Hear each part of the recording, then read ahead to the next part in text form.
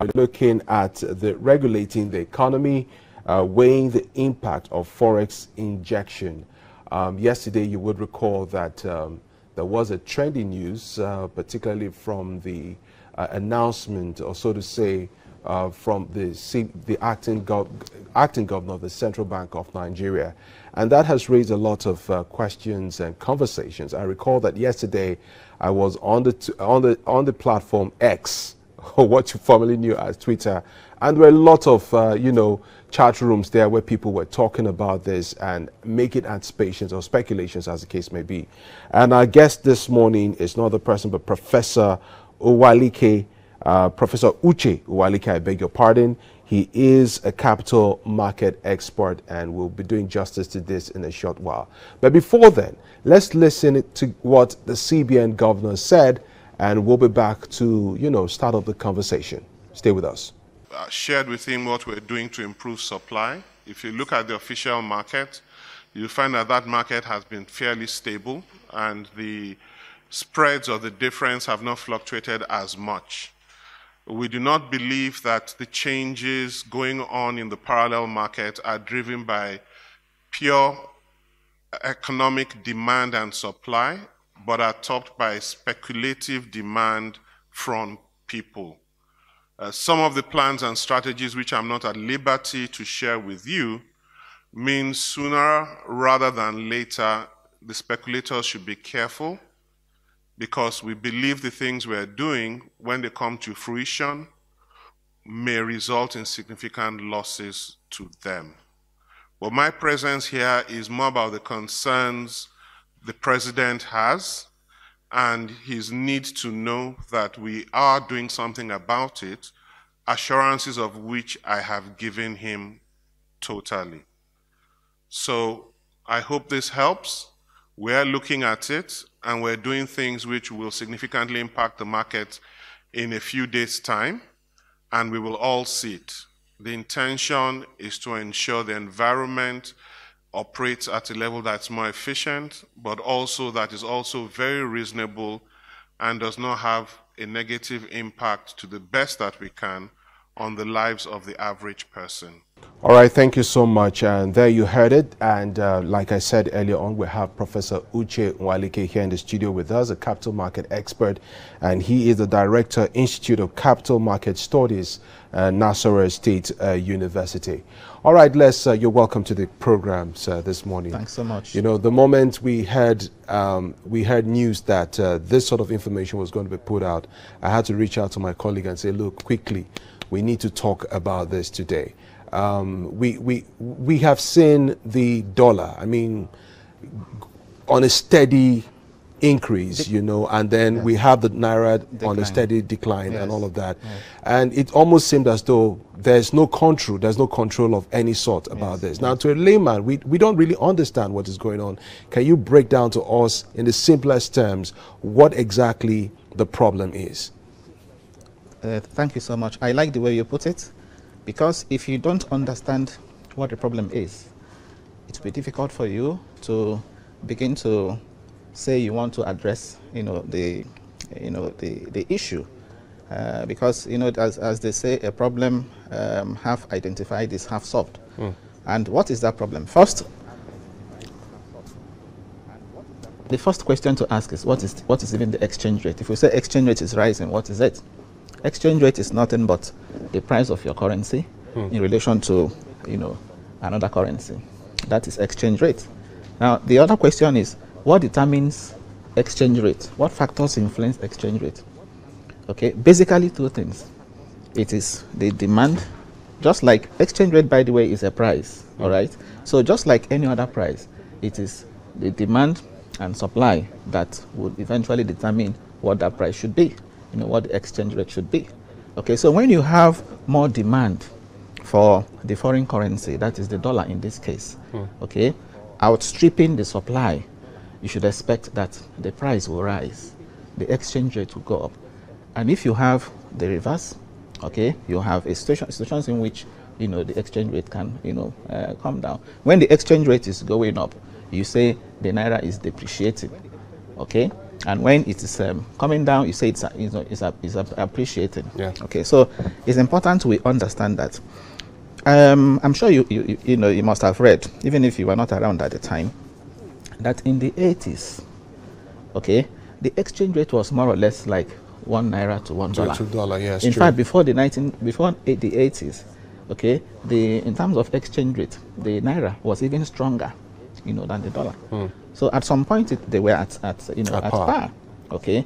Now, of course, with time, you know, things began to change, and what were these factors that you know, were responsible? In the 80s, you know, I talked about demand. Let me even start from the demand side. In the 80s, you could count the number of Nigerians who were studying abroad. Okay. Yeah. As a matter of fact, according to the United Nations Institute of Statistics, it says that as of 1998, just about 15,000 Nigerians were studying abroad. But by 2018, what has happened? The number has ballooned to as much as 100,000. So, of course, you know, these people will pay their fees in dollars. True. So they will demand dollars. Okay. So between 2010, according to CBN data, between 2010 and 2020, Nigeria spent close to $30 billion on foreign education alone. Wow. Okay. Now, you come to health. It is the same story. Okay. There was a time too that, you know, we didn't have this issue of medical tourism. It wasn't a problem. Okay. Today, people go abroad to treat headache. Yeah. Okay. So we, again, according to that data from the central bank, over the same period, about $10 billion was spent. So you now find that with respect to education and medical tourism, okay, medical tourism, Nigeria had spent within a 10-year period about $40 billion on those two alone. And these are what they call it, you know, invisibles. Now, come to think of it, what is our external reserves today? When we say external reserves, it's simply the stock of our foreign currency, which of course is mainly held in dollars. Okay, our external reserves today. Okay, I will still go into the issue of what has happened to it. At least what is reported is $33 billion. So what we spent on these invisibles, okay, you know, even more than the external reserves. So you also come to imports. Yeah. There was a time we were also importing. The imports into this country was just about $15. I think about 20 in the 90s again. $15,000 you know, billion. Okay. Today is again, according to CBN data, as of 2021, it had gone up to you know, close to $60 billion. Okay. All right. Now, if you take the supply side, okay, it's the same story. In terms of, you know, we are not having, as we used to have, enough dollars. And how do you have dollars? It's only when you have something to exchange, you know, that other countries need, that you can say you have dollars. If you have nothing to exchange, all right, you won't have dollars. Unfortunately for us, what is it that we give to the world today? It is basically oil. So crude oil is accounting for over 90% of our foreign exchange. Yeah. Yes, so you understand that. Yeah. So that tells you that this economy is highly vulnerable. If anything happens to crude oil price, then that foreign exchange won't be there. The point I'm making is this: the demand side is high, the pressure is still there. Okay, on the supply side, okay. Again, let me even finish with the demand. On the look at, you're wearing Turkey. This is Turkey made, I'm sure, made suits. All right. In those days, in the 80s and 90s, the bulk of what we wore were from textile mills in Asaba, in Kano, in Funtua, in Aba. And Kaduna, please. And Kaduna. Don't forget Kaduna. And Kaduna. Today, much of it is imported. In those days, again, let me finish this. The cars that were driven here were either assembled in Lagos, Volkswagen, or Kaduna, Peugeot. Today, we are importing. So tell me, how can we get out of this problem? So the central bank does not print dollars. We should understand that. Yeah. Maybe I will leave it at this until you okay, ask me the next a good way to start. But then I'll just cross over to my colleague in Lagos, Seun. Seun, over to you, please. The acting CBN governor on Monday was very emphatic of the fact that he feels strongly that the issue with Naira really going down at this point in time is due to the activities of speculators. Are you of the opinion too? Are you of that opinion as well? Yes, of course. Oh yes. That's part of it. That's part of it. What he was actually saying, or my understanding of what he meant, is that there is also an aspect of this demand that is artificial, that is that has no economic basis, which is which is the speculative, aspect of it, and that is happening mainly in the parallel market. Okay, today you find that the margin or the premium between the official exchange rate and the parallel market rate is beginning to widen, and what is causing the pressure in the parallel market can also be attributed to speculative demand, a situation in which people are demanding dollars not because they want to use them for transactions, not genuine demand, but they're demanding dollars because they want to hoard them. They want to use them as a store of value. So or they want to even speculate. Speculate means you anticipate that the dollar will further rise, so that if it rises, you now go and sell. So people now are using dollar as treating it as a commodity, okay, which ordinarily shouldn't be the case in our economy. So I agree with him that there is the speculative aspect that's also fueling this crisis, this volatility, that we're having. And why is there this? Why is what would we attribute to this? Okay, it is also partly because of the high inflation rate we have in Nigeria. Okay, because the higher the inflation rate, by the way, we expect that before the end of the day, National Bureau of Statistics will release the inflation figure, for the month of July. Okay, and the expectation is that inflation rate will further go up. So as people expect inflation rate to go up, because the effect of inflation is to reduce the value of the domestic currency. The purchasing power is weakened. So if the expectation is that inflation rate will go up, the naira I'm holding will lose value, what do I do? Okay, so some people, okay, would consider a rational action to migrating in some other assets, if you like, that are more stable in value. So you now find people now going to demand dollars. Currency substitution becomes in vogue because of what? Because of rising inflation. So yes, I agree, there is this speculative aspect, and that is why I also think, and I agree, even though he didn't mention it, but we know that what will eventually happen, I'm sure that was part of why he went to meet the president yesterday. What will eventually happen is that the central bank will have no choice but to intervene. Remember when the exchange rates were unified, the floating of the naira meant that the central bank will substantially pull out and allow market forces to determine the exchange rate. But the way things are now, the central bank will have no choice but to intervene. Intervene means to bring out part of the dollars that it has, to the official market so that there can be liquidity. Again, part of why people were also going to the parallel market was because of difficulty in accessing Forex from the official window, the investors and exporters window. So when you have difficulty accessing, when you go to the bank and they tell you they don't have dollars, or even if they have, they can only give you $5 bills or $10 bills.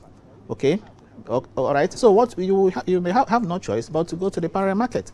Again, the issue was compounded by the evidence that some banks were even also encouraging that. Okay, and that was why you had him, saying that they were also going to monitor, ensure, and deal with those banks that were, engaged in illegal sale of Forex. Okay, so the diversion of dollars from the official to the parallel market, and then getting their customers to now go and patronize the foreign market, of course, is illegal, and that is what the central bank, should make sure, that they deal with. So the issue of access is important, and one way to solve these access is for this is to also bring liquidity. Let the central bank inject more dollars in the market, at least in the meantime, to stabilize it. So we now have what is happening now, in my view, is more of a quick fix solution. All right.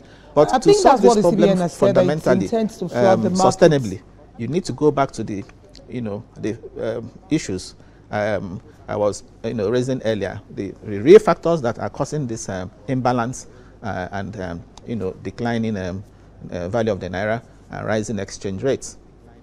That's where I was going, that the CBN already announced that it would inject dollars into the market.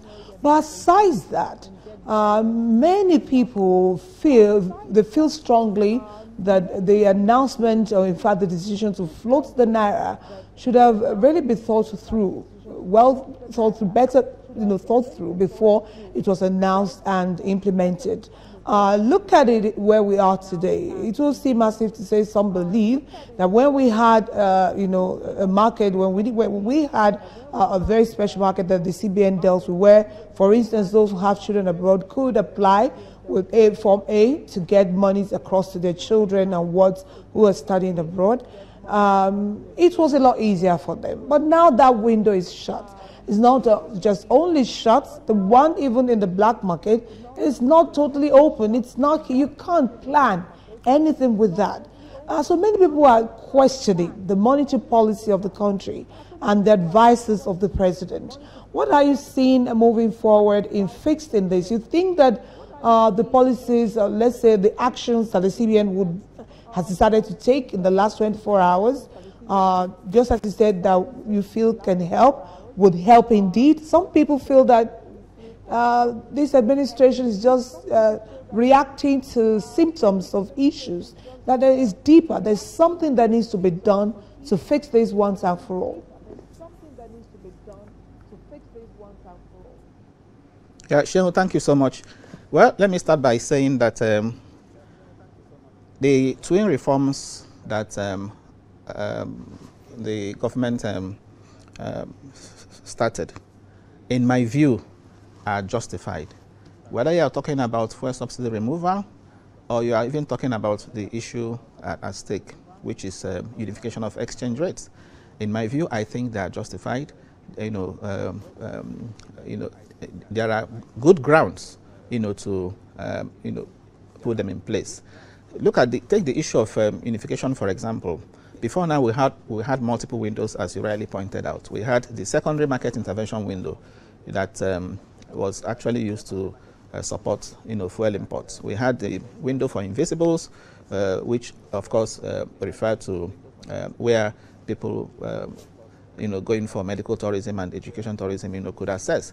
We had the window for SMEs, okay, and then we also had the window for investors and exporters window. We had multiple windows, and these multiple windows were encouraging round tripping, were encouraging, arbitrage, okay, such that, at some point, the gap between the parallel market, okay, and this, series of multiple windows became so wide that even the I&E window that was supposed to be an incentive for investors, an incentive for exporters, wasn't working because of the, the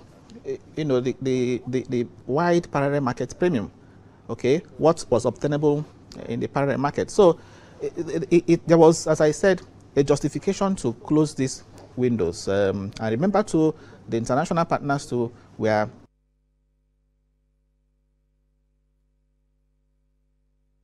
all right.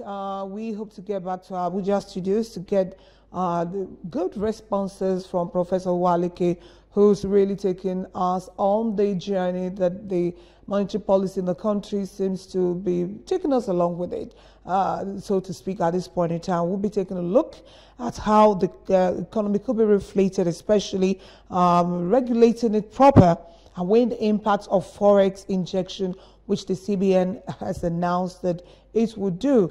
We heard there was a circular in which there was some pinpoint direction that the CBN has embarked upon to ensure that it brings the economy back on track.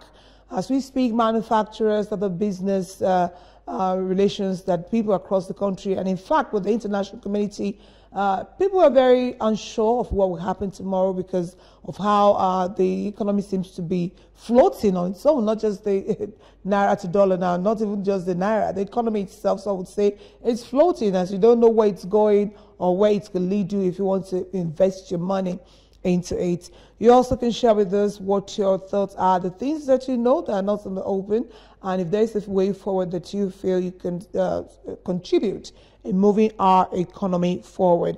All right, let's take a very short break. We're reconnect with Abuja Studios. And okay, I think the guest is back as well as Andona. Andona, so over to you now that you're back.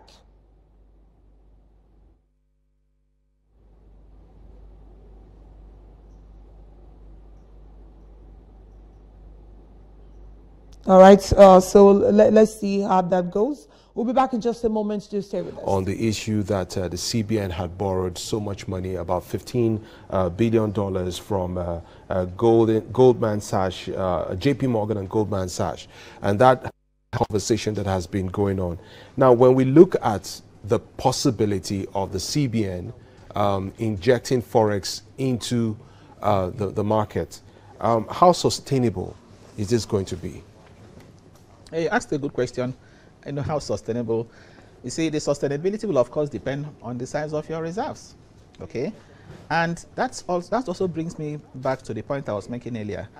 You don't unify suddenly without taking into cognizance a whole number of factors. Okay, the only way a naira float will work is if you are in a position to have to earn multiple streams of Forex. Today we are not earning multiple streams of Forex. Okay, and the only way you can also correct volatility in the Forex market is when you have sufficient reserves. Okay, for intervention once in a while, such that when it is going out of the band, assuming you're using a crawling peg, it's going out of the band, you can intervene to make sure that the exchange rate is within that that band. All right, so you can see what the sudden unification had cost, and that's why I said it could have been a lot better handled. A lot of businesses reported losses, Forex losses. I'm sure you read Nexel, Guinness, and the likes. A particular company has even announced it's exiting Nigeria, GSK. Okay, so these are some of the fallouts of the sudden unification of exchange rates. Now back to your question: is it sustainable? You can only sustain your intervention. Okay, what gives you the power to intervene? It is your reserves. All right. Today, if you check the CBN website, the liquid component of the liquid reserves is put at around $33.2 billion. The gross is around 33.7. Okay, of course, you have a part that is blocked. It is a liquid part that the central bank, can use to intervene. So that also brings me to the point. In that CBN website, based on these financials, what is reported as liquid reserves is not the true picture of liquid reserves. Okay. Because a part of it has been encumbered. Central bank can't use it because the central bank has done securities lending, has also done currency forwards, tying up. You mentioned 15, I think 7.5 to exposure to JP Morgan and Goldman Sachs, and the other one by way of currency forwards. So let us say, from what we hear, what we have there now is not 33, but maybe around $18 billion. Okay, $18 billion, given the volume of imports I just mentioned to you, is not enough to finance more than maybe 4 months of imports. So where do we get these dollars from? Where do we get this money from? Yes, like the foreign reserves. Yeah, we have, if we have like 18 billion now, this intervention will be done from the 18 billion. But is it sustainable? It also depends on how fast that is filled. Whatever we are removing, okay, what's the level of accretion to reserves? If you are not earning enough Forex, you are simply drilling a hole. Before you know it, the reserves will finish. But if I may quickly just ask, could it be as a result of the increase or the savings made from the removal of fuel subsidy removal? Could that be one of the factors that may have given the government, or could be giving the government, this sort of confidence? Borrowing 1 million naira, as we've done, if there was subsidy. But this is a stock, the stock of dollar that Nigeria has accumulated over the years, which we all thought was 33 billion, but now we have realized that part of it is already tight, and so it's about 18 billion. So the central bank governor, what he's saying is that they have the intention of doing something. Doing something, in my view, means going to that box vault where they have the 18 billion, take some of it and put out there in the Forex market to boost supply. Okay, what sustainability means, the central bank should be in a position to always bring out. But you can always bring out if you have. You have. That's the point I'm making, which is why I think, fortunately for us in Nigeria today, oil price is on the rise. Last time I checked, $90 per barrel. Yeah. Okay, so oil price is rising. Our production, okay, over the last couple of years been affected by crude oil theft. So if the government can deal with crude oil theft and ramp up oil production, we should be in a position to earn more dollars to now pump, Okay, so even as we be to round up right now, I know we're going to be talking in several days, in days to come, we're going to be talking more about this, but then let's still go back to the issue of the sectors, because I recall that when the acting CBN governor spoke, it seemed like he was putting out a warning to speculators. Yes. Now, what will this, in the short term, what will this happen? How will this impact the dollars as it stands right now? Thank you very much. In fact, what he did is the right thing, and I expect him from time to time to be issuing statements that will put confidence in the market, because what is causing speculative activity is loss of confidence. Okay, and the expectation that the naira will further depreciate. So that statement, okay, that warning is a very good one. You will notice that in the days ahead, the parallel market rate is likely to come down. Yeah. Okay, why? Because those people now know that the central bank can actually do something about the liquidity in the official market, which is what is driving people to the parallel. So if you are speculating, you're holding dollar because you think it will further rise, and it's obvious, it's evident that in the next couple of days the thing will fall. What will you do? You want to bring it out. True. People are holding dollars now. With that statement, with what they plan to do, okay, a lot of people will now be forced to bring out their dollars again in the parallel markets. Let me give you this question so that you can just add it and answer all along. One of the interventions that the CBN is deploying to check the issues around the Forex at this point in time is to basically place limits on the exchange rate for naira payout of diaspora remittances. Before now, the diaspora remittances has been a huge source of Forex for us as a nation.